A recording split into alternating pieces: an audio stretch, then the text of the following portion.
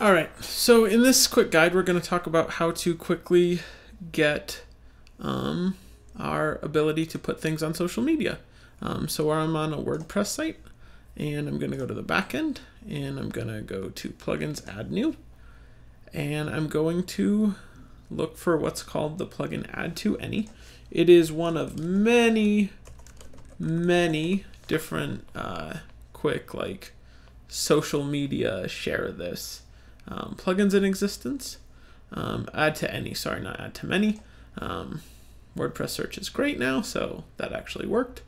So I'm going to add AddtoAny to my site. I'm just going to install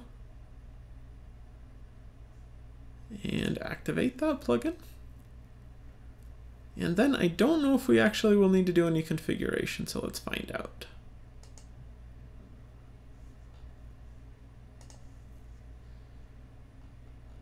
So AddtoAny has added these buttons right here for me.